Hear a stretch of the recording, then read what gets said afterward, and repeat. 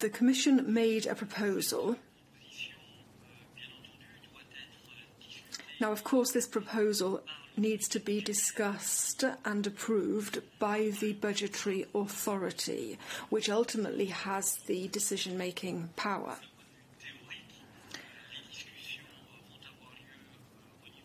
From a theoretical point of view, decisions or discussions will take place within the budgetary authority, and then a decision will be made.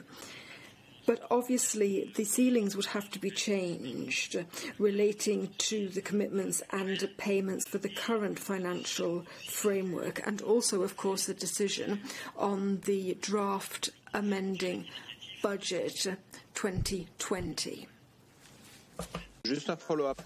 A follow-up, if I may, just a very technical question. Do we still is there some margin in the payment ceilings and the commitment ceilings? Can we go beyond what was proposed in DAB6, i.e. the 11 billion euros?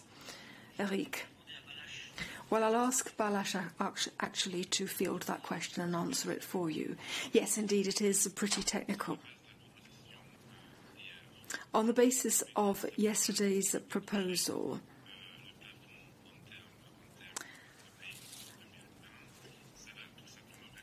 it's not up to the ceiling for 2020. It's a change to the commitments ceiling for 2020. So, as I understand it, our proposal is already requiring a change to the ceiling. Any higher amount would, of course, have an impact on that as well.